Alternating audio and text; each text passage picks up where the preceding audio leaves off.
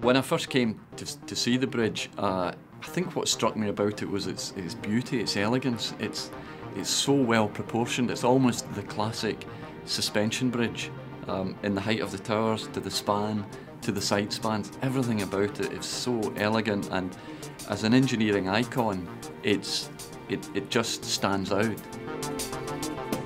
As an engineer, I like the challenges that constantly come up, and it's the variety of the challenges, not only from its engineering perspective, but by the volume of traffic and the number of people that have to rely on the bridge for its use, and we are acutely aware of that. All of us who work here are aware of what we do here and the number of people that rely on it. It's very important for the east of Scotland and the whole Scottish economy. Our principal responsibility is to keep the bridge open and safe. Therefore, we've got to maintain and operate it. But in order to do that, we've got to have people to support and assist in that. And we have maintenance crews working out in the bridge, from welders, fabricators, electricians, painters, riggers.